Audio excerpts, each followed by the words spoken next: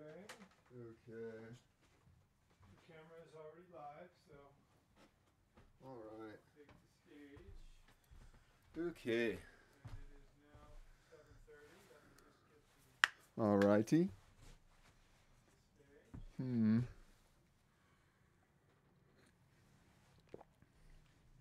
when you're ready, you may begin. All righty now.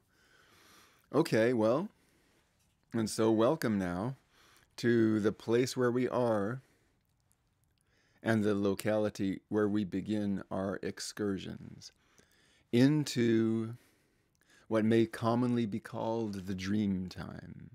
The dream time, which is a word for something that encompasses us always. And maybe dream time is maybe too specific or too topical.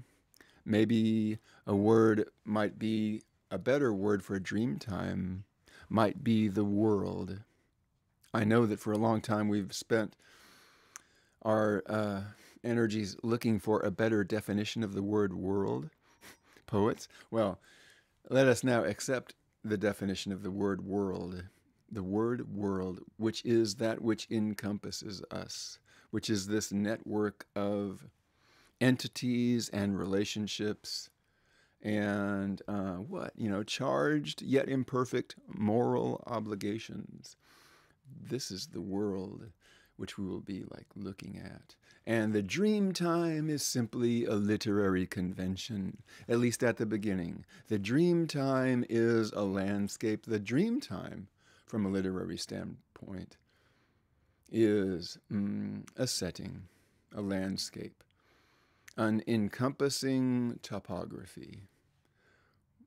It could be put this way. Jack Spicer said it to me from the pages of a text, of course. Jack Spicer said to me from the pages of a text, we are a coastal people. And then he went on to maybe say, we take whatever is coming. Which means to say, we are a people of universal concerns. And by coastal, we could consider coastal as being like what? The skirting edge of something, but also like an undulating, curving edge. Also like a boundary which follows its own structure as a line. We could speak of it this way, and we could speak of the coast is clear. And at one time, it might have been thought that to say the coast is clear might mean that, the way is open, or the way is open in which we can escape, or the way is open where we can get past the guards, whatever guards there might be for whatever inner or outer excursion that we are planning. But we could also say the coast is clear to mean that the coast itself, as a place of arrival, is clear. In other words, our landing craft, if we are in a boat at sea, for example, has a place to go. The coast is clear. We can meet the shore in our vessels because there will be no obstacles, and we can land freely.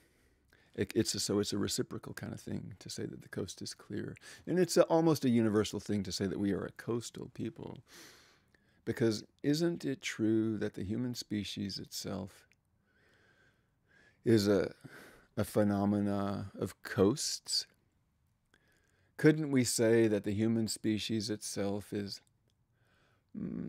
a form in time that inhabits a closeness to its own limit and seems to grow and proceed along its entelechy, or along the path of its morphology, or the path of its development, or its daemon, along like the edge of something, the edge of perception? Could it be that we could see it this way? And of course we could. So, but it also has a specific meaning tonight. We're going to look at, I guess, just a little sample, just a little taste of coastal mythologies, and of coastal literatures, and of coastal utterances, literatures, mythologies, and utterances are what we will consider in a way that is primary to their further outgrowths as verse or poetry or prose. So it's always going to reflect back on some kind of literary kind of schema, some literary caper that will be guiding us. Yeah. And so, as poets, we start, even before we know it, from early on, we start seeking out into the literary forms that are available to us and in our land, in our culture, in our generation, in our time, what was available to us in our formative years as poets in the beginning of our entelechy, in the beginning of our destined education. What was available to us were libraries and shelves and stacks of books. And each of the titles, as we learned to read in the schools, as we were taught in the primary grades, as we were taught and offered things which would beckon us to discover the worlds behind the titles on the spines of the books. You see, and then we would turn the pages, and the inscriptions upon the pages would bestow upon us images in our minds. And behind every image is a vision. And behind every metaphor is a mythology. And these are the things that draw us on as we seek the sources of our inspiration, much like any animal would follow something in the wild, in the landscape of its own wild place, that would lead it towards some source of sustenance for itself. And as a species, as a human species, manifesting this archetypal identity of poet, the search is on for the sources of our inspiration, which we found in words, which we found in collections of words, which we found in the pages of books, often enough. But even then, as children, imagine yourself as an ideal reader as a child, and there's a little bit of it in all of us, right? Imagine yourself as an ideal reader as a child, and you go through the sections of the library, and you're reading practically everything, sure, that draws your attention, but what you really are looking for is something to be, something to take and learn from so that you can give more clarity and vividness to the imaginative projections that preoccupy you always in your business as a child, as you go about your business of living out your destiny as a child, and you find the imaginative projections from within yourself when you're by yourself in your backyard playing, and you become that thing. And so how fortunate one would be learning how to read as a child, learning how to enjoy literature as a child, where you could go and read about nature, about bears and plants and wolves and Native Americans and wood lore and cowboys and historical figures of legend. And then you could read about them and learn about them and turn the pages and go through those kind of motions, but all the time it was creating something more in your mind, an impetus, which you would follow when you went out to play. And in the free play of your imagination as a child, you would see bodied forth the imaginative projections that you read from the pages. And all of this feeds into so many other junctures of thought and conglomerations of thought that each have their own momentum that draw you forward. This is how we learn to conceive of our identities. Or this is one way. I mean, I'm sure that there are as many ways as there are people. But this is how we learn how to conceive of the track of our destination as poets from early childhood. Because it opens up, we're still at the edge, unformed. We're still at the edge of certain possibilities that are always universal in human beings. And we can still imagine ourselves as being among the primordial people. So we learn how to appreciate things in that way. And then as time goes on, our methods of research become more sophisticated. Oftentimes that's a drawback, but sometimes that's a good thing. Sometimes we have access to certain materials, annals, records, archives. And as we grow, and as the mind takes on more layers of discipline in absorbing and assimilating information, sometimes, like breaking through the strata, through all the layers of sophistication, the layers of impressions, the demands, the fluctuations in our changing identities. Sometimes there is like some kind of like echoing resonation when we come across some idea or inkling, which draws us back into the ancient sources of what originally set our minds on fire. These are general terms of like a mythic Bildungsroman. So it has a very specific kind of like manifestation, which we will explore tonight, I guess, is one way to begin to look at our subject. Well, I want to consider a legendary kind of destiny, a legend in our times. Because, okay, I want to consider how it is that a certain kind of like gifted conglomeration of literary associations becomes available to us. And so I want to see if we can draw that out then. And so, like when I speak of like a mythical and legendary destiny, there are many legends in their own time, are there not? And, in some sense, we are all legends in our own time. But those among us whose vocation has been worked out in the public eye, so that it's become available to us, so that we can like look at it as a mirror and try to come to an understanding of ourselves. There is, is one we will explore tonight. I have to mention his name, and God bless him.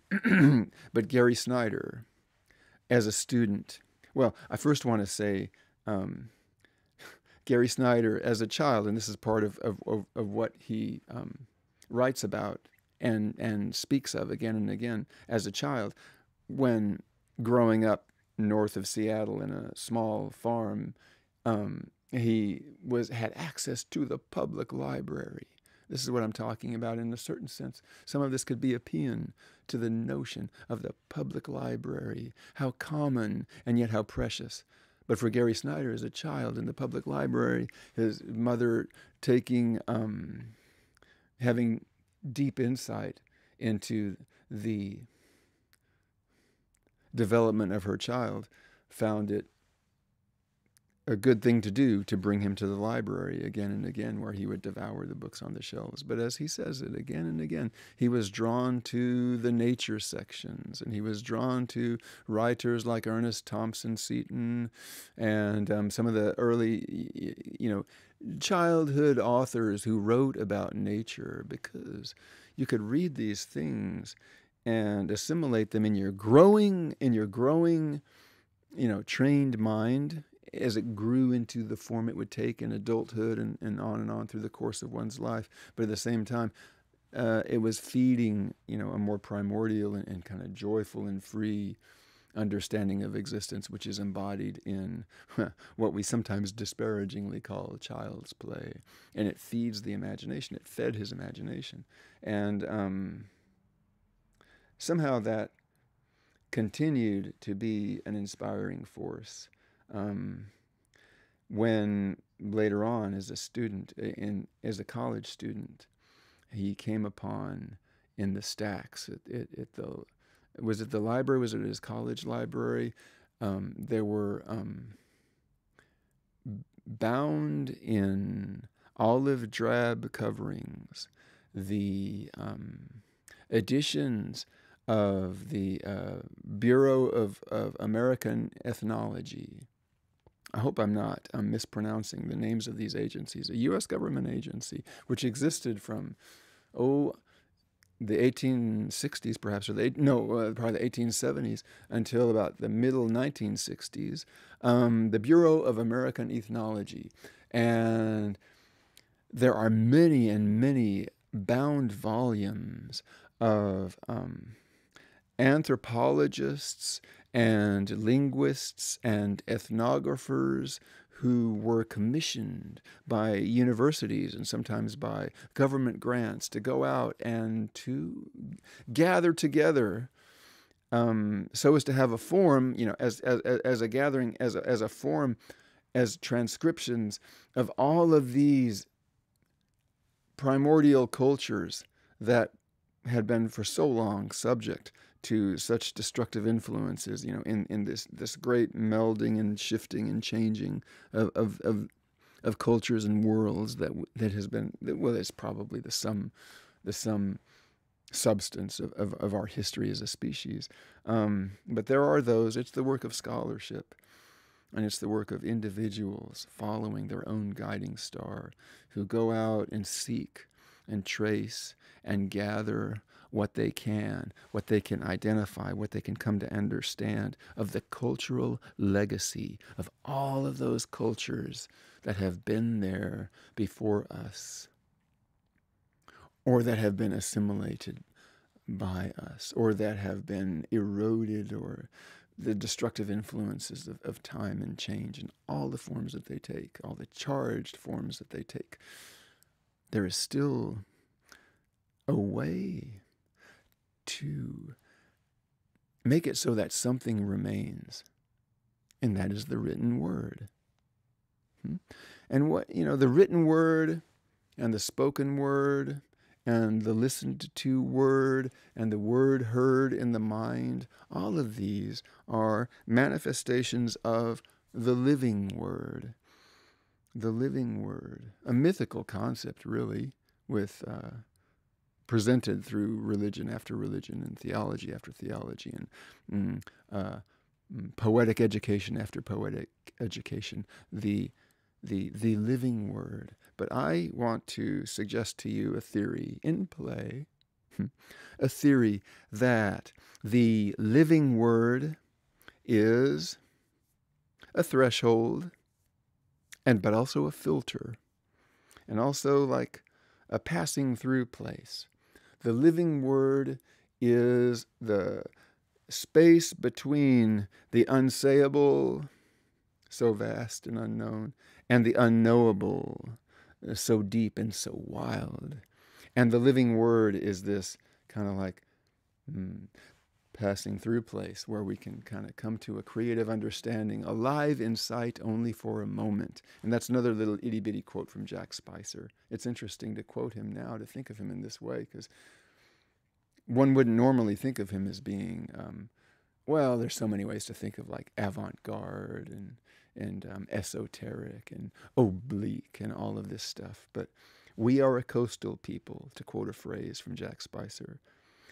Poetry, something to the effect of, is alive in sight only for a moment. Poetry is alive in sight only for a second. And then he says later on in this particular poem I'm thinking of, the birds are still in flight. Believe the birds. Poetry is alive in sight only for a second.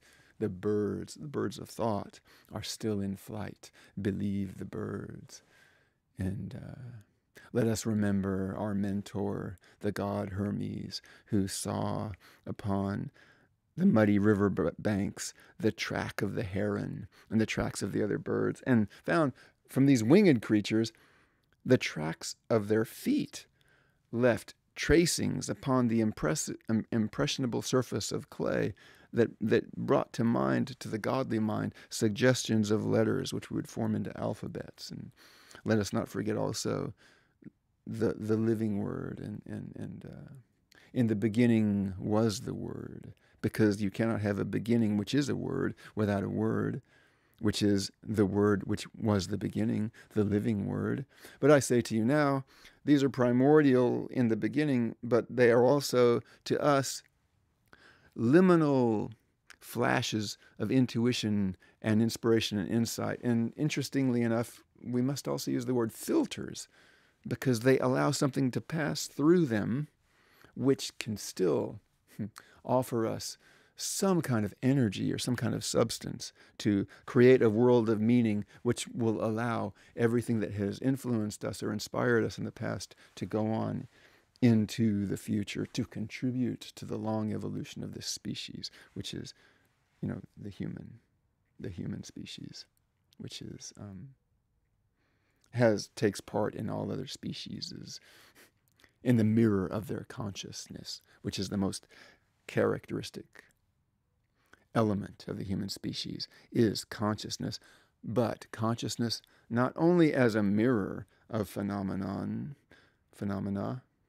but consciousness as a means to speak or to bring forth a response to all the impressions, physical and non-physical, that somehow leave their traces. And the traces are what we write or what we paint or what we draw, or the outlines of the literary forms that we come to work with and come to understand as we work with them. Anyway, so there's our hero, Gary Snyder, reaching into the stacks and finding, from the Bureau of American Ethnology, in the pages, the story of a deep and significant and beautiful encounter, which is so formative to our literary consciousness, our spiritual consciousness, which I would like to somehow bring forth out of the blurry shadows. So there was, inspired thinkers abound everywhere. And it is only our ability to understand the inspirations that allow us to see them as inspired thinkers, inspired givers, inspired culture creators, culture formers, culture contributors. And in the pages of the Bureau of American Ethnology, our heroic reader, our exemplary reader, and as Walt Whitman says, the greatest teacher is the one who makes of themselves the greatest and whole living example. So, I must be forgiven for drawing upon heroic figures, and presenting their stories as if it was really this way, and maybe it was, But anyway, so there's our heroic reader, Gary Snyder, and he's turning the pages and he's reading about an encounter which happened in a remote place and about at the threshold of the previous century, of the 1900s, of the 20th century, at the threshold, the filter, the liminal dwelling place of the beginning of the 20th century, in some 1900, and there was an individual from probably it was Harvard or Columbia or an East Coast Ivy League school. There was an anthropologist and a linguist named John Swanton. And John Swanton had in turn been inspired by a great scholar and thinker by the name of Franz Boas, B-O-A-S, Franz Boas, an anthropologist. We must always keep in mind the contributions that the anthropologists of the 20th century have made to our understandings of all the various branching traces and lines and Ramos implications of poetics discovered by anthropologists who, with, you can speak of all the different kind of forms of thought and academic styles, such as structuralism and all of this. And those too are strictures. Disciplines, strictures, filters, limits, distortions, perhaps. And nevertheless, through such academic styles, inspiration continues to go on and is picked up again and again. And it's a flawed process, but folks, it's the human process. Anyway, So trained by Franz Boas and others, John Swanton finds himself on a project as a linguist and an ethnologist from the East Coast, there he is in September of 1900 in a remote archipelago 90 miles off the coast of British Columbia. 90 miles off the coast of British Columbia, at the edge of the deep sea, at the Marianas Trench. I mean, of the wild and deep sea. There's this group of islands, wooded islands. There's water aplenty, and there's bears and other creatures. And there live the people, the Haida people. The Haida people, Native Americans of the Pacific Northwest. I don't know, some miles south of Alaska, and, well north of Vancouver, and then, like I say, 90 miles out on the edge of the deep blue ocean in some of its deepest parts, deepest areas. There live the Haida people, and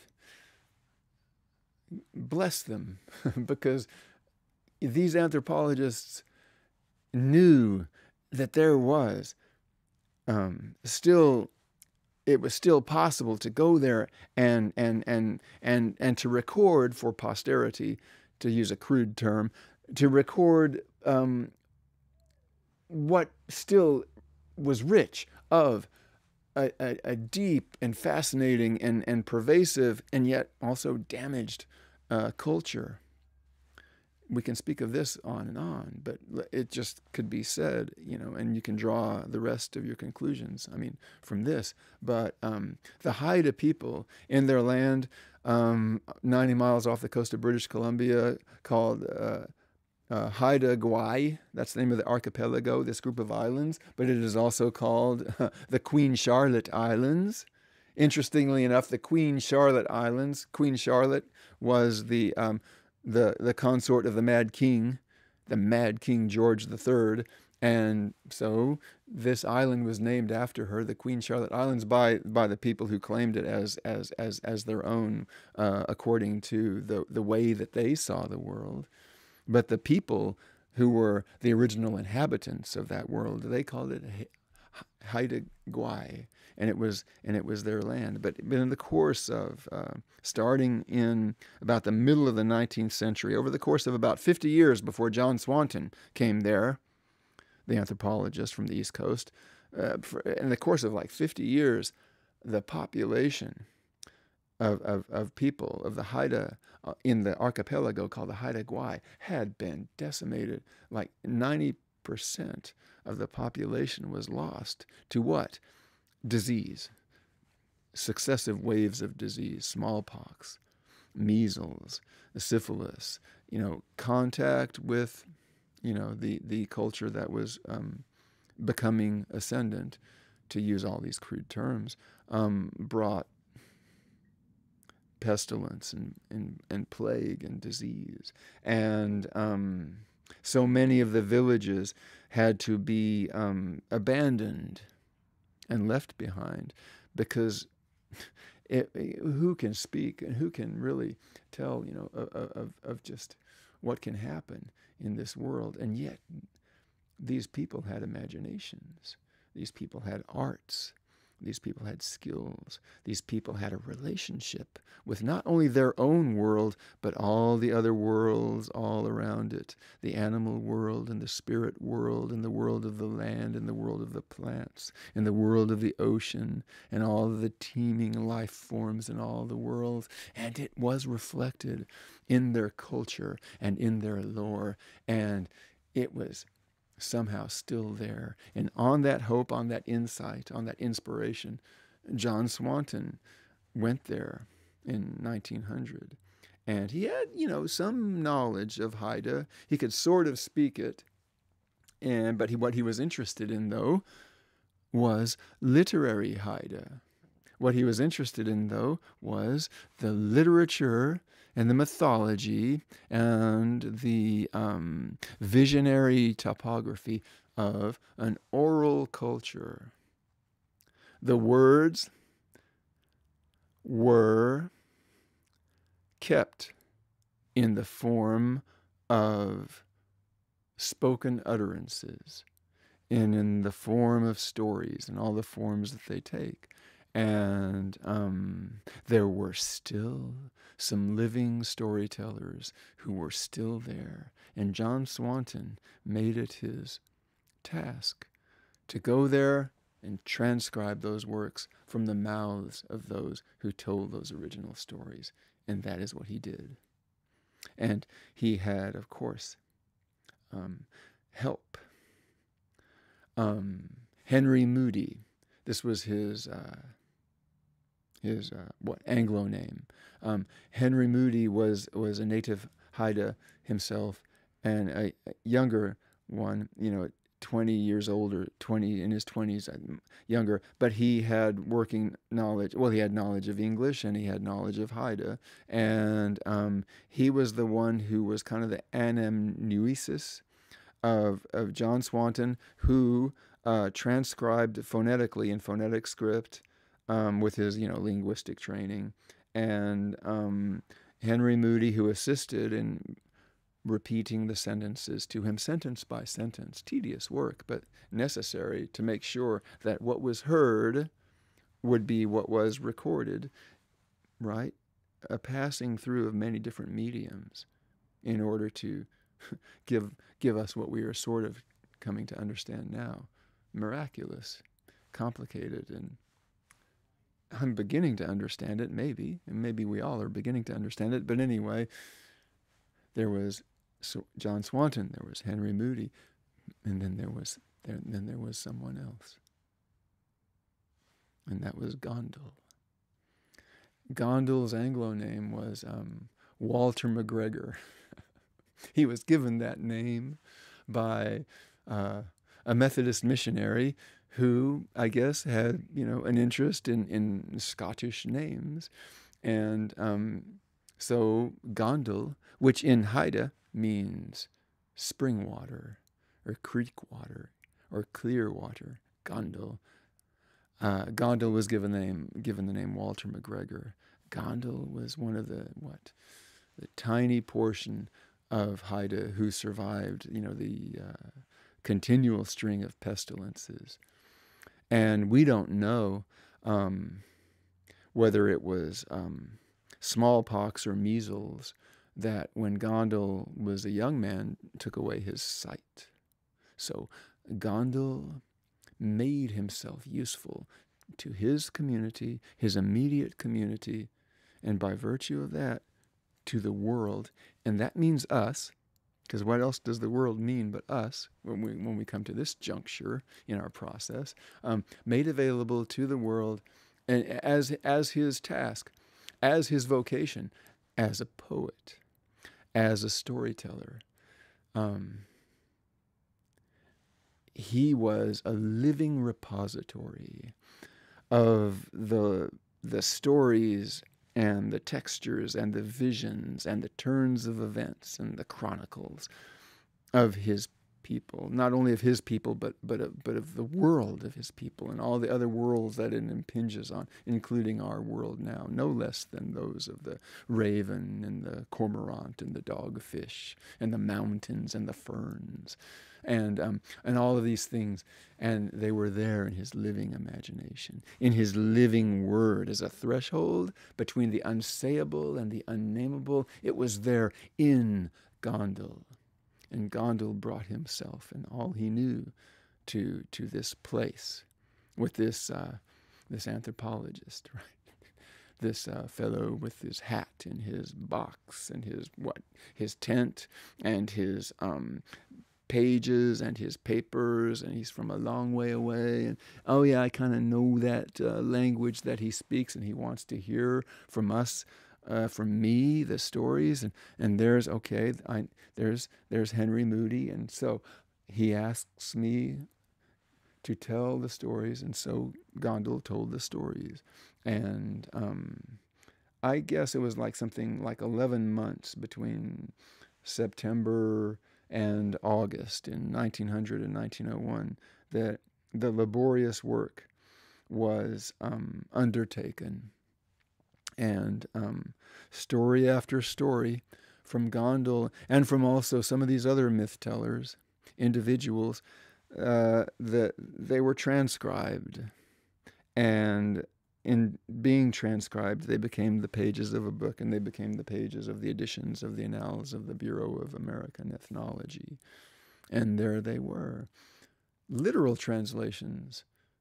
And that has its own attraction for those who know how to understand them, and those who are following their nose, so to speak. Sometimes the literal translation is what is least subject to the distortions, of all the preconceptions of those who might embellish it or simplify it or smooth it out or make it accord to their own way of seeing things.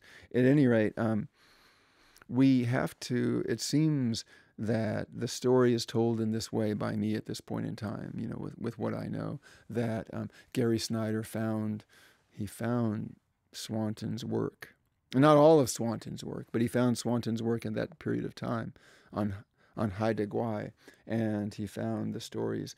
He found a specific story by Gondal, told by Gondal as part of the myth time, the dream time of his people. More than one story, but what Gary Snyder found was the story that was titled in Swanton's literal transcription, or maybe translation, "He Who Hunted Birds in His Father's Village." That's the name of it, as Gary Snyder found it. And a young man, but with the inspirations that are daemonic, by which I mean to say, that in all of us, sometimes we notice it, sometimes it's important for us to notice it, sometimes it doesn't matter, sometimes we think we notice it, other times we do notice it but don't realize it. The daemonic inspirations, the things that were in us from the very beginning, the things that we brought with us into the world, what we brought with us as acorns, even as we became oak trees. Within the acorn, there was still the oak. And so there was some kind of inspiration that was unique to Gary Snyder from the time when he was a child following his own interests, which he still continued to follow at the time when he discovered this story in this, crude and academic form, in this literalized form, in the dusty stacks of the library. And he found this weird story with weird moves and bizarre changes and very compelling. And it, it spoke to him. And destiny made it fortunate for him and for all of us that destiny, it was the destiny of this tale to come to us, well, through many people, through Gondal, through Moody, through Swanton, through Snyder, through the nameless bureaucrats who made it possible for this journal to be, brought to the attention of college students, or to be made available for college students. And, you cannot trace all the different strands of inspiration. Oh, and it's so blurry and almost like it's daunting to try and piece it out and to see. But this is how it is, right? This is how things work, and this is how it goes on. This is how culture and inspiration is transmitted in these strange ways. And so he took that story and his interest in that story and went to work. And made it into a beautiful thesis, an undergraduate thesis, which became an early manifestation of his vocation as poet and as scholar. And even though it's the work of a youngster, in some ways, right, in the immediate form, like an academic paper, what is contained with it is inspiration that overleaps its bounds, just like any story, or like any good story, like any primordial story. And so this story, titled with the literal title, "He Who Hunted Birds in His Father's Village," a Haida myth. Well, right away you can say about it, another mystery about it, some borrowing from the language of taxonomy and classification. It is one of those swan people myths. It is a certain kind of story that we see in many, many other cultures. All over the world, the same pattern of a story of some human who falls in love with a feathered creature, with a winged creature, and their forms change so that they are allowed to dwell together intimately and romantically. But because they are from a different species, the differences in their destinies play out, and it becomes very, very poignant. And you see it, the Swan Maiden stories. You see it in Hans Christian Andersen. You see it in Grimm. You see it in the Celtic tales with so many luscious and deep variations. And strangely enough, these stories, they have within themselves the seeds of their own selves overleaping. They travel, they migrate. And how do they do this?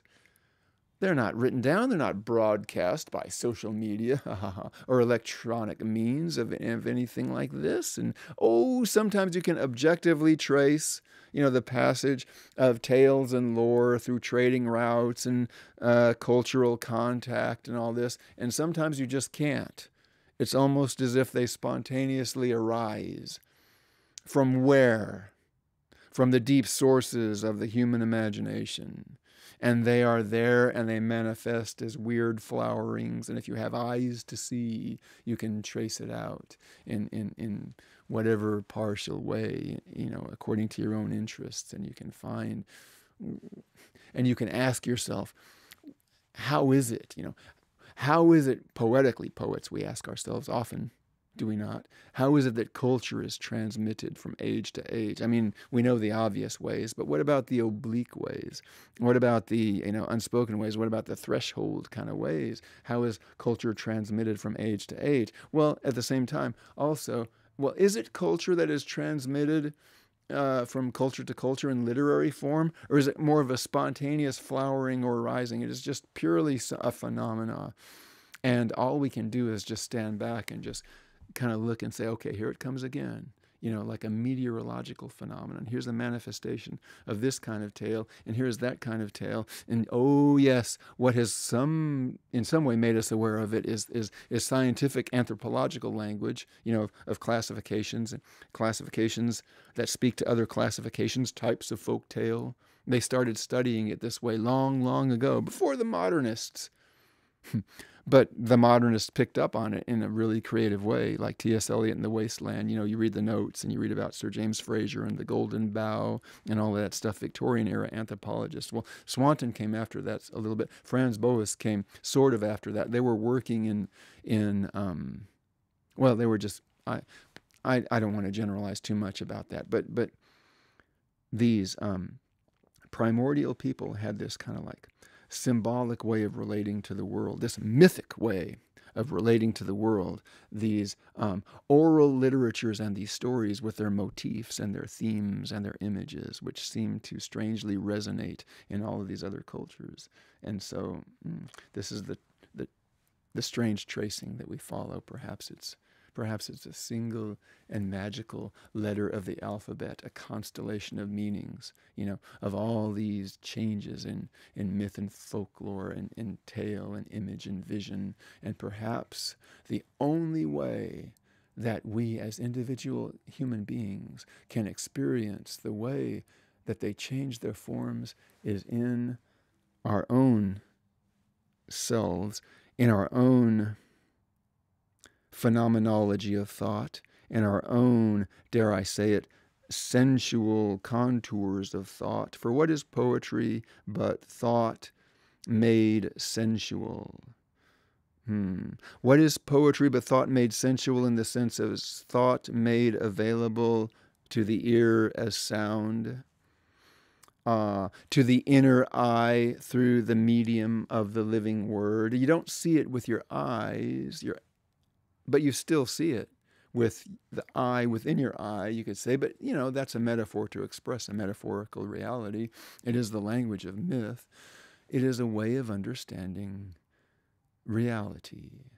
And science has its way of understanding what we call science, and that word is loaded and charged and vague and made, a political pawn of various ideologies. Science, what the word means is knowledge. And mythology, what the word means, mythology, myth means story, report, accounting. It means happening or event. Mythology, myth and logos. Mythology, well, individual myths take part in these larger entities called mythologies. And these mythologies, what makes a mythology a mythology? It is a way of understanding reality. What makes a myth a myth? A myth is a myth because it seems to express an understanding of reality in such a way that it can be discovered and rediscovered again and again and again by all these other cultures and by all of these other individuals, each in their own way. And there is something about it that inscrutably compels it to be discovered and rediscovered again and again and again as an understanding of reality. Myth, this is what myth is. And, well, what is then poetry then? I mean, well, we in our culture perhaps have come to understand poetry, conventionally speaking, as verse, as words arranged in such a way according to formal structures that have to do with sound and rhythm and rhyme and accent and, on the page, this is verse. And what is prose according to the conventional way we have come to understand it, which, is shedding its own skin even as we speak. Science is constantly being revised if it is true to itself. Mythology is constantly being revised as it is true to itself in the minds of poets. Both in their own way, constantly changing. Anyway, prose, well, what is prose? It is like what? An ordering of conceptual sequences of thought which mirror the societies in which written arts are practiced. The agricultural societies, agricultural societies, and prose became ordered along the same lines as like boundaries of fields and rows of crops and orchards and the tabulations of the fruits of the field, and all of these things kind of like lent their orderly structure to the progressions of prose, the progression of like ideas in sequence, concepts in sequence. And verse became progressions of ideas and language set according to forms such as rhyme and rhythm and accent and sound, verse and prose. And this became kind of an understanding of literature, which is restrictive, which is distorting, and which it depends upon poets to see what's really going on in that kind of like a conventional arrangement. And one must ask themselves, perhaps Gary Snyder asked himself, reading this story and understanding it as story, listening, you understand, listening to the story as he read it on the page, listening to the human reality, to the human imaginative visionary reality that was conveyed almost in spite of itself, through the literal arrangements, the literal transcriptions of the words on the page. Somehow something more was being conveyed to the intuition of the sensitive reader who is represented in this story by Gary Snyder. The sensitive reader who sees who reads imaginatively and understands the world that out of which these expressions are coming. And, Swanton, think of the tedium and the hours spent there in a land strange to him. I just want to mention he was Swedenborgian, and which is like, a religion full of like deep spiritual, intuitive understanding, and somehow I feel like, not that it's like something we can ever put our finger on, but just the intuitive openness of what he was doing, transcribing the words as words, listening in a way that he had never heard anything before, because such a unique endeavor as what he was doing, transcribing these ancient myths, would require one to step into a different realm of understanding in relation to the living word as it was being embodied in that particular moment at that particular time, and to take part in one's own being, in one's own unique place in such a work, in such a manifestation of the living word, is such a wonderful thing to do, so much so that we're talking about it right now and still trying to tease out what compels our interest in it. So anyway, all of this is somehow suggested in the pages. And then the story itself is somehow put into words in such a way that it becomes a living thing that accrues to itself, the interests, the interest in it that still inspires us now. So, and what it was an incident. What it was a happening. What it was a myth. And what is a myth but something that happened? I mean, it was just there. It wasn't something that one could think of. It was something that just was there.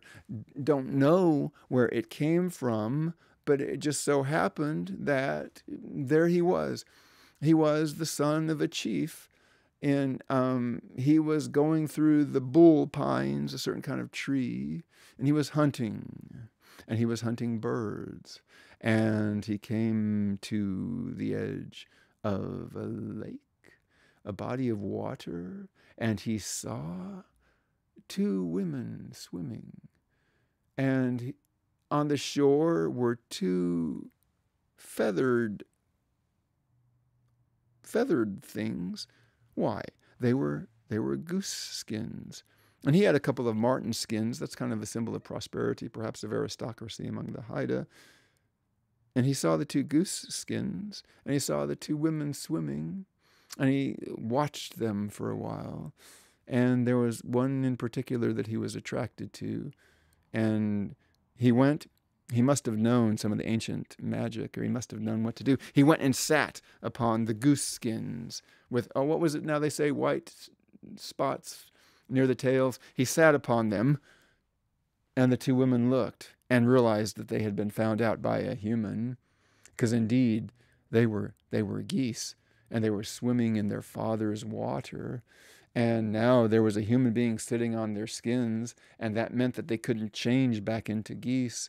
And they saw him there, and he said to them that he wanted to marry you, he said to one of them, the one that he was attracted to. That was the younger sister, the story tells us. The older sister said, "Oh no, marry me, I am smarter." That's what she said. And he said, no, I want to marry that one. And so the older one said, "Well, all right then, give me back my goose skin." And so he gave her back her goose skin, and she put it on, and then she became a goose. And then she flew in the sky, and she circled in the sky. And Gondel tells us, because let's remember now, Gondel is expressing, and it is my fervent hope that some element of Gondel as a stylist, as an individual, that some element of his vision somehow is still alive now as it passes through all the forms that it passes through. Even now, she was loath, says Gondel in so many words. She was loath to leave her sister. She flew in the sky, calling out and honking. And then she took her leave. She ascended up, up, up into the sky, and she disappeared through the very top of the sky, returning to her own world. And the other sister, she came ashore, and she said, "Very well then, we will be married, you and I." And they walked together back to his father's house. And he gave her one of his marten skins. He still had the goose skin. As they were walking to his father's house, walking back to town, you understand, walking back to the world of the humans, he put the goose skin in between two upper branches of a red cedar tree, maybe squirreling it away, caching it away, secreting it away, perhaps. And they continued on their way. And they came to the town of people, and they came to his father's house, and they celebrated the wedding in the way weddings were celebrated. And there she was, she was willingly with him. It is a love story. They loved each other, really, but it was a love that crossed worlds, and that has those poignant elements, among which is just the day-to-day life. There she was, and she couldn't eat the human food.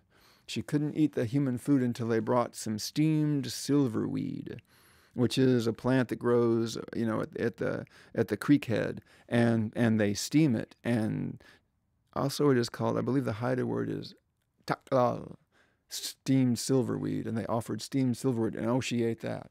She liked that because that's what geese also eat. And so after that they had steamed silverweed, and they were married, and they were living together. And the story tells us, Gondel tells us, that sometimes, though, when he was lying abed at night, his wife lying next to him, her skin seemed cold or damp, and he wondered about this. And so the story tells us that one night she was not there, so he got up and he went outside, and he found her. She was walking toward the red cedar tree. She reached in between the two upper branches of the red cedar tree and put on her goose skin once more, and was a goose, and this was at night. And she flew to the edge of the sea, and there she ate some of the sea grass, eating the tops of the heads of the sea grass as a goose, while the waves brought her closer and closer to the shore. And his curiosity satisfied, he realized that what was happening, so he went back home. He lay in bed, and a short time later she returned, and her skin was cold and damp, but now he knew why. So suggestive. This is a true and real life. But you know how it is when you're reading the ancestral chronicles. You just read these odd details, almost as if they were literal transcriptions, and then it's up to you to put together in your own mind what kind of world, what kind of life together that they had.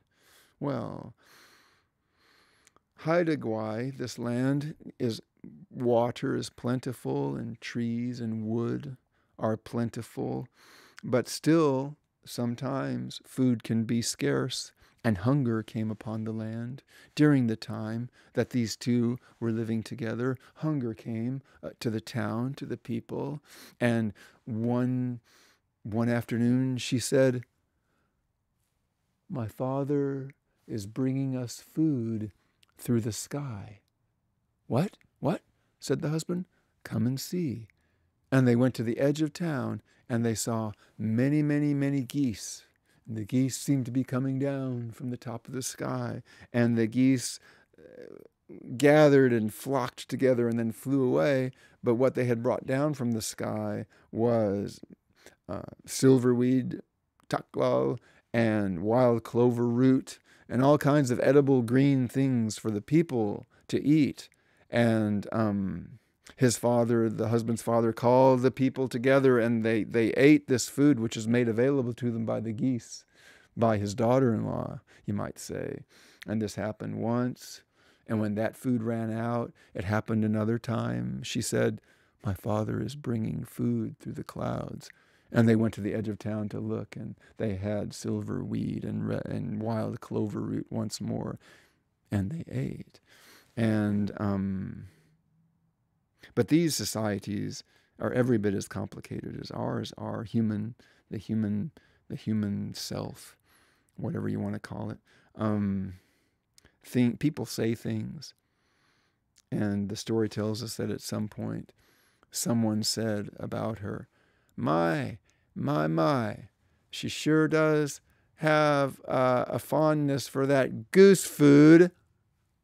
And this was deeply insulting and deeply hurtful and deeply offensive. And she became a goose. And he said to her, come back, come back. And Gondel tells us, she flew in circles over the town, and her heart was reluctant to leave her husband, but some kind of etiquette had been breached, some kind of hurt had been inflicted, and she flew in circles, calling out with regret, but then, as her older sister did so long before, she ascended into the sky through the very top of the sky, becoming smaller and smaller like a speck, and finally disappearing. And the husband was loath to see her go, and he went up and down the roads of the village weeping because he missed her. She was in another world, but he wanted to go there. How can I find my wife? He asked himself, weeping, walking up and down the roads of the village. And an old man in a lodge, an old man in a dwelling, noticed him and took pity upon him, had compassion for him, and said, now, this is what you must do. Well, let me tell you what has happened, young man. You have fallen in love with a maiden whose mother and father are not of this world. Their world is far beyond ours. And yet, if you are seeking her, I can help you. This is what you must have. This is what you must gather. Go out and find some things. First of all, you need a pointed marlin spike, or a gimlet, which is a woodworking tool they had, which you bore into trees with. Go and find a gimlet. Go and find some good braided spruce cord. Go and bring me the skin of a coho salmon, a silver salmon skin, it is sometimes called. Go and find a box of salmon eggs. Go and find the spear point of a salmon spear. Go and find some oil. Go and find a comb. These are some of the things that you will need if you want to take the journey to go and find your wife in her world. And so the story seems to indicate some kind of gift exchange occurred. He gave the man some kind of gifts, and the man told him the things that he needed to have, and he got those things that the man mentioned, and then he set off. And he said, the trail, the small trail here at the edge of the village, follow that, and that will take you to the world where your wife is. And so he followed that trail, and he was going along there. Now, what did he find, and who did he find at first?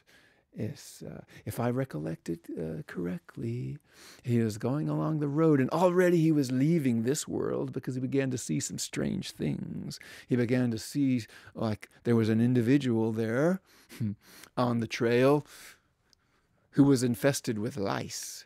The small bugs were crawling over his skin, so much so that he tried to rid himself of the lice by turning around quickly. Like, what was he doing? Trying to outrun the lice that were on him? But he couldn't do it. He was some kind of supernatural being, yet he was afflicted, and he was tormented by many, many, many crawling lice. He was turning around in himself, trying to free himself from him, when along came the husband, searching for his wife. And this supernatural lice-infested being saw him and noticed that the other was looking at him and said to him, strangely enough, "Why do you tickle me with your eyes?" Because evidently supernatural beings feel the sight of human beings on them as kind of a tickling sensation. Talk about the sensuality of thought, maybe. Could it be like that? Talk about the pure phenomenon of the whatever impressions in our living forms, however they reach us, however we describe them. What can we say? Well, it seems sometimes true to say, to be seen means to be tickled by the sight of another. Why do you tickle me with your sight? Help me! I am infested with lice. And the husband said, I can help you. I've got this. And he brought out his oil. I've got this. And he brought out his comb, no doubt a fine-toothed comb. And he combed and combed and oiled, and soon the lice were gone. And the supernatural being was grateful to be rid of all these crawling lice. And he said, the road to your wife is this way. He expressed his gratitude by showing him the way. There was a reciprocal exchange of gifts between the worlds. And so he continued on that way. Now, he was walking along, and he noticed something that got his own attention, independently of anything that he was told or expected to see. But he was going through this lush, piney forest, hemlock forest, and there was a fallen log, and there, trying to cross over the fallen log, was a little mouse with a cranberry in her mouth. And the little mouse couldn't get over the fallen log.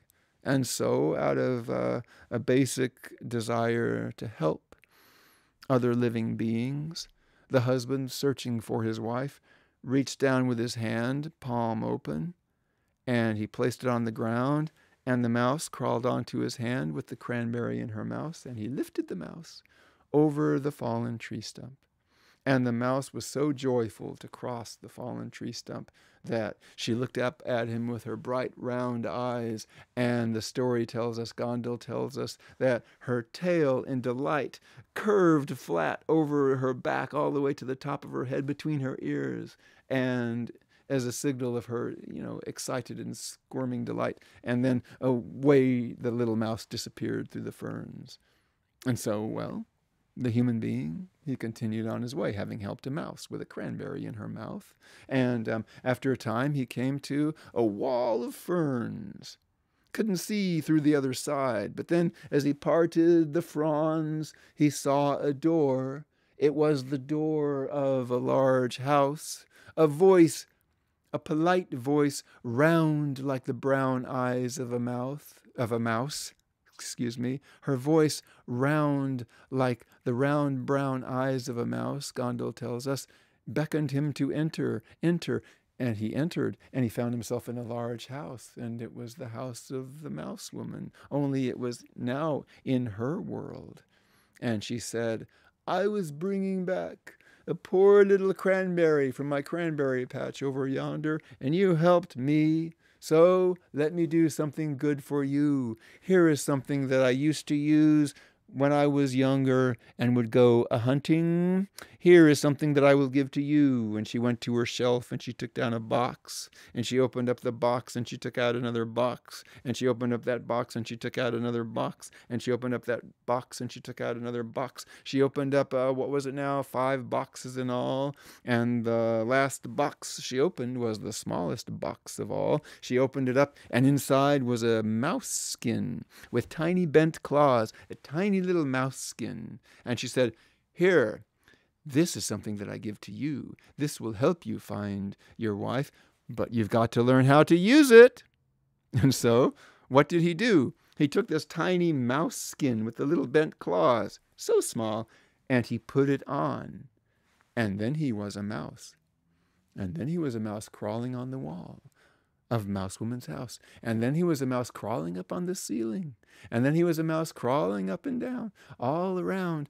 And Mouse Woman said, okay, you know how to use it. Now be on your way. And so then he was on his way. And so with the mouse skin, I suppose, in a box, he continued on his way. And, he continued on his way, and the next one he saw was a woman with a heavy, heavy load.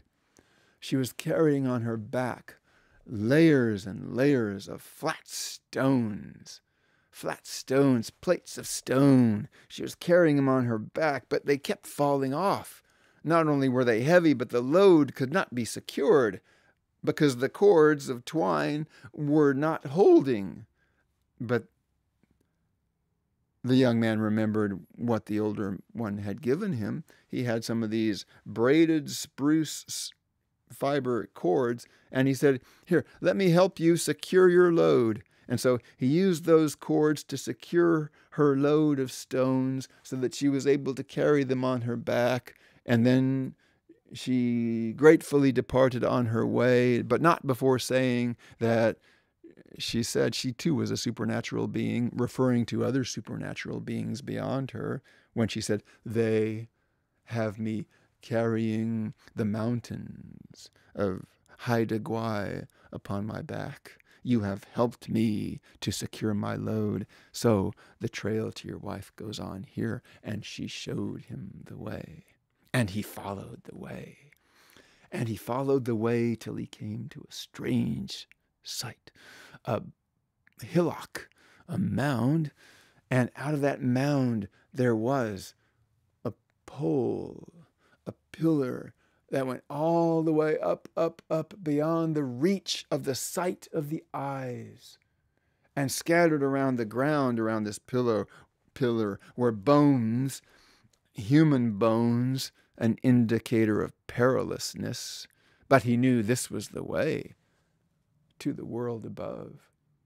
And he knew the way to get there. And the older one at the edge of the village had given him or had him procure a box of salmon eggs. And he put on the mouse skin and became a mouse.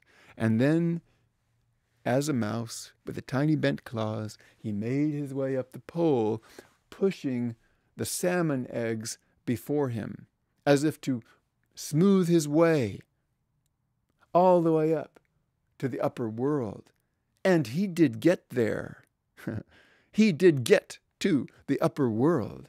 And when he got to the upper world, he saw a world with trees and rivers, much like our world, but, things were different. He saw specifically, what made it different was what he saw specifically now that he was in the upper world. He saw a roaring river, and it was running high, and the water was roaring along the boulders, and on one side was an eagle, and on the other side of the river was a bear, and farther up the river there was a kingfisher.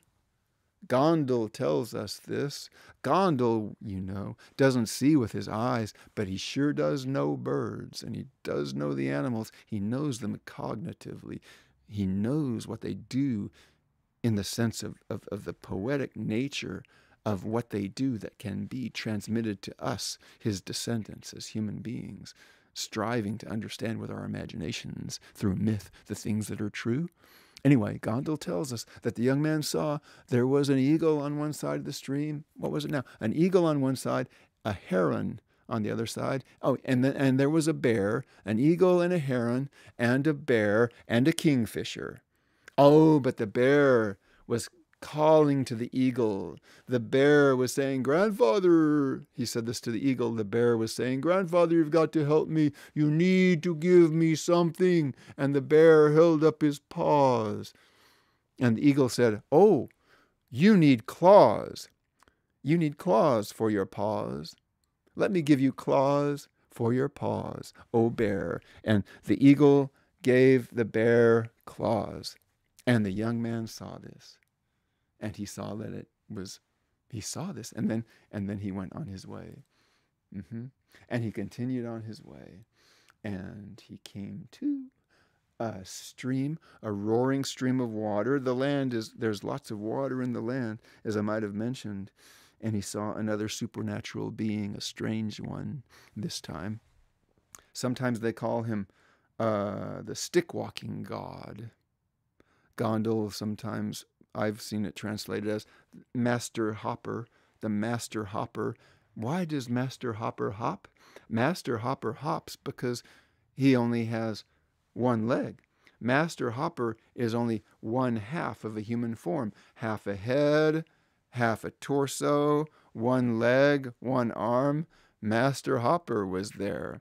And Master Hopper was fishing, of course, for salmon. And Master Hopper had his spear, and Master Hopper was after the salmon, and the young man saw Master Hopper, the half of a human form, doing what the half of the human form was doing in this world above the world, and remembering what he had been given by the elder who helped him at the edge of the village, he put on the skin of the coho salmon. He put on the silver salmon skin, and so he became a salmon, swimming in the water of the river. And Master Hopper, the half-being, saw the silver salmon swimming and thrust his spear. And the spear disappeared into the water, and the string, the rope or the twine attached to the spear was cut. And Master Hopper drew the spear back, or drew the string back, and saw that it had been cut. And Master Hopper looked down in the water where he thought there were just salmon, and just said, very Zen-like, "Sometimes human beings do this. Sometimes human beings do this." Well, a short time later, he was approached by a human being.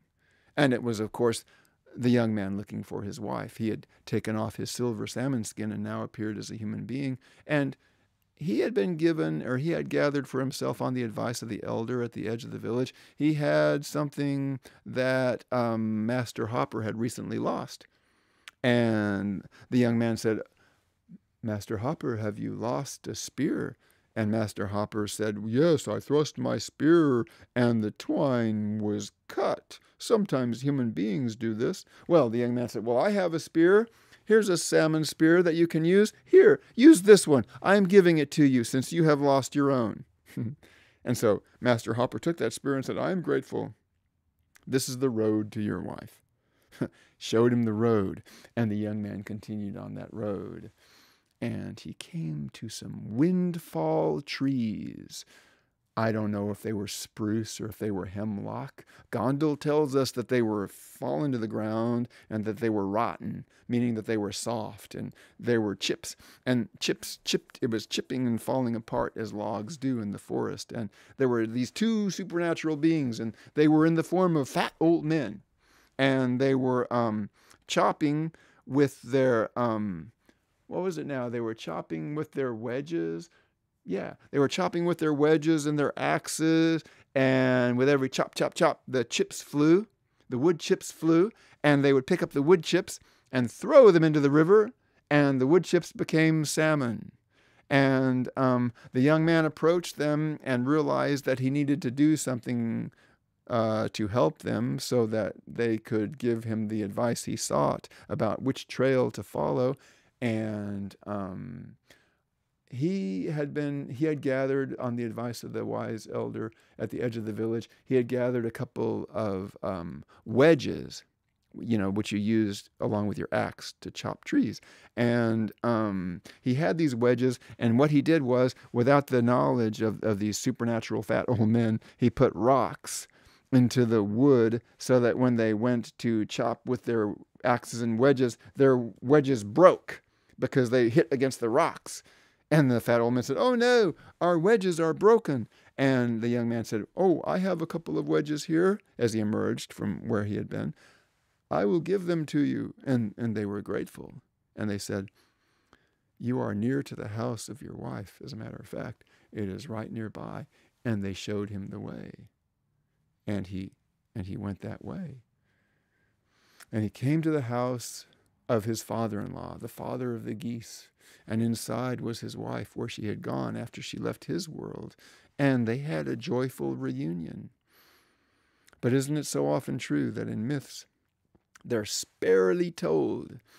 Their very vagueness and their very tininess of what is given to our memories sometimes strikes us in such a way that we build a world in whatever way we do as human beings, and that becomes the mythical world that we come to understand. Anyway, the story tells us, Gondel tells us, that they dwelt together happily, and now he was among the goose people, whereas she, a goose, had once been among the human people. Now he, a human, was now among the goose people, and they dwelt together happily, and what they gathered, he gathered, which seems to indicate that what they ate, he ate, or what they valued, he valued. It is open-ended in how we are to understand that with our emotional imaginations. But he must have gotten homesick. The story says, after a time, we don't know what time, this is after all kind of a timeless realm, but he desired to go home. He did not want to live in her world anymore. And his father-in-law, a goose, was responsible. And he said, okay, human, you want to go home? How will you get home? This is the world above. Who will help the human return to his own world? And the loon, that shy bird known as the loon came and offered her services. The loon said, I can bring him down to his own world. And the other goose people and the father-in-law, they asked, how will you do so? And the loon said, well, here's how I will do it. I will carry him under my tail, and I will plummet off the edge of this world. I will plummet down to the water near his village, and I will dive into the water, and I will surface near his village, and he will be brought to home in that way. And you know what all the goose people said, and the father-in-law said? They said, no, you are too weak. You are too dense. You are too, or he is too dense. He is too heavy for you. It cannot be done. Who else would like to try? And the grebe offered its services, and the grebe said, I will do it. I am stronger than the loon. How will you do it, O grebe? I will do it in the same way that the loon does it, carrying him near my tail, plummeting into the water and surfacing near his village. But they said, no, you are too weak. You cannot do this. And then Raven offered his services. And Raven, we could do a whole other section on Raven, because Raven as a myth figure is enormous in Haida mythology. But in this case, Raven is pretty straightforward. Raven says, I will do it. I will carry him down to his world. How will you do it, O Raven? I'll do it in this way. I'll put him under my wing, and then I will step off the edge of the upper world, and I will go down, down, down. And I know he's heavy, and I can carry him only so far. But hey, when I start to plummet and fall, he will plummet and fall with me. And whether I am flying, descending, or simply falling and descending, he will be with me when I bring him down to his own world. And they said, Raven is strong enough to do this, so let Raven do this. And so that is how the human being was carried beneath the raven's wing and carried off the edge of the upper world all the way down to the human world once more. Raven was going down. Raven was able to fly sometimes, and when Raven was too tired, he would kind of fold his wings with the human being under his wing and would just fall. And eventually they got close to the shore, to the place where the water and the land meet of the human world, and the raven was just about to touch the surface of the land or the water when the raven said, okay, I've carried this burden long enough. That was a heavy load. I will release it now. And he opened up his wing, and the human being fell from beneath the raven's wing and landed on a rock. And the story tells us stark and yet precise and enigmatically, he landed upon the rock, and he uttered the cry of the seagull. He had become a seagull. And now the human being was a seagull on a rock crying out. And there the story ends. Look at what it leaves us with. Well, no. Let the story end with the cry of the seagull. And what can you ask yourself about that? Man. Well, you can think about it a long time. And I do this. I think about it a lot. It seems to me, the cry of the seagull. Now, when I see seagulls, being a coastal person, I see them frequently enough. Those garbage eaters circling and spiraling, majestic with their corsair-type wings. What do they call those? Gull wings? And their beautiful cry, and well, when I see seagulls now, I have an idea that perhaps in certain ways we're not so different. I don't know. Does that make the myth didactic? I don't know if it does or not. But anyway, but that is the story. That is that world. Mythology, the theory of mythology is that we are living in, what were we calling it? A world. And the world is full of these potent entities and these disordered and charged relationships of power and obligation and morality. And the terms of the myth are not equations or formulas or classifications, but no, are the terms of the myth are happenings, and they are what is related, and this is how the world is formed in which our minds, can come to understand it. And so it is this way, and Gondel has brought it to us through Moody, through Swanton, through Snyder, through all these different mediums, through these interfaces and dwelling places between the unsayable and the unknowable, which is the living word, alive in sight only for a second. And the birds of thought, believe the birds of thought, even as they fly from realm to realm and from place to place, doing the things that they do. Well, okay. So there's something more, though, that we need to do when we consider these interstices and these coastal worlds, and see how the time does. Chronological time, that is. But we have been excursioning into a different kind of a sense of time, and I hope that we've touched upon it, or given us something to nourish in our hearts and in our minds and in our memories. But let's just do one more thing. I want to read another poem from Gary Snyder, a poem that I'm really fond of, one of the most lovely didactic poems that seem to mean so much to me. And this is what it is here, and I'll read this. This is called, by Gary Snyder, Ascesis, Praxis, Theoria of the Wild.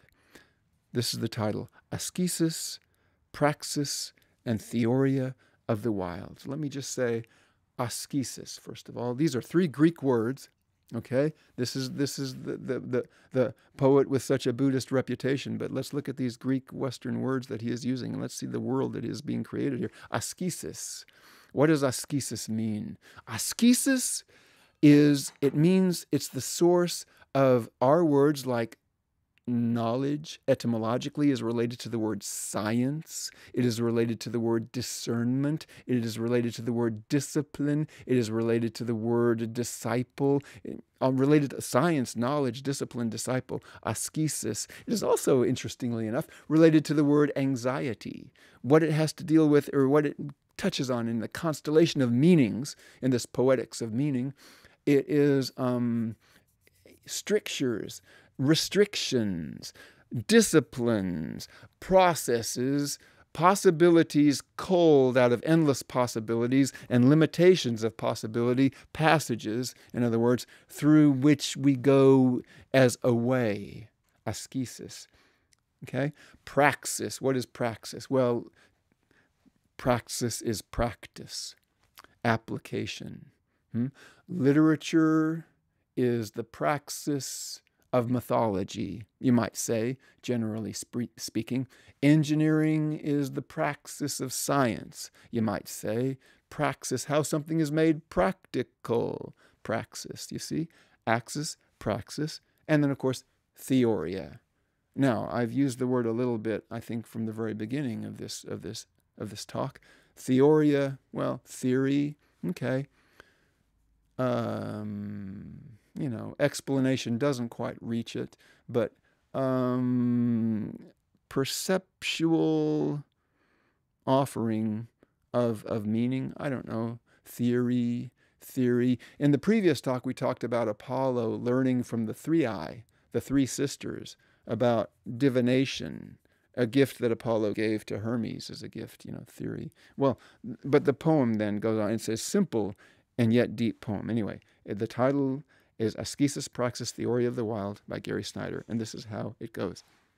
The shining way of the wild. The shining way of the wild, its theoria, is, the shining way of the wild, its theoria is that the world is unrelenting, brief, and often painful. And its ascesis, cold, hunger, stupid mistakes, bitterness, delusions, loneliness, hard nights and days are unavoidable. To find the praxis is to hang in, work it out, watch for the moment, coiled in gazing, the shining way of the wild. Let me read it all together once more. The shining way of the wild. Its theoria is that the world is unrelenting, brief, and often painful, and its ascesis, cold, hunger, stupid mistakes, bitterness, delusions, loneliness, hard nights and days, are unavoidable. To find the praxis is to hang in, work it out, watch for the moment, coiled and gazing, the shining way of the wild. So many ways you could talk about this, right? Well, the shining way of the wild is that which is in our ordered minds and our ordered imaginations. There is, what is it now? That dwelling place, that interface, the living word. Could it be that the living word is the opening of the wild into our consciousness? I mean, the poet speaks of it there as coiled like what? Verse means to turn. Snakes coil. Universe is one turning. So could it be something like that, a manifestation of the universe amidst the language that is our inheritance, which we are trying to disentangle to come to a real and deep understanding of the world through the study of mythology. We as coastal peoples, and that is what we are as human beings. Anyway, we live on the edge of many, many worlds, and the language forms and the artistic forms are there for us to learn how to see into and see through, so that sometime, in some fortunate circumstances, we can all, in our one mind, see through the same eyes at the same time. And that would be doing it well. And isn't that what we're endeavoring to do? So in the interests of doing it well, I offer the thoughts that have been related here now to you. And I thank you for your heroic listening. And let us continue on our human journey in this world and come to understand the deep truths that are always there. Okay? So long for now.